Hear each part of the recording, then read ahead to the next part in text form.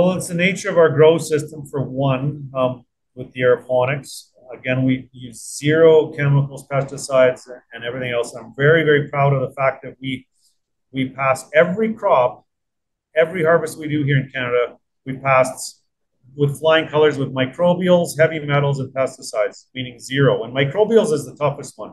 Most living soil growers probably know this or would maybe agree with me, but it's really hard to pass microbials testing. Microbials is allowable in Canada up to 5,000 colony forming units.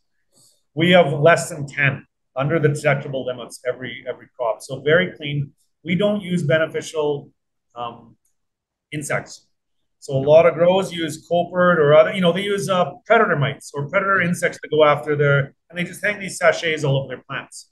Yep.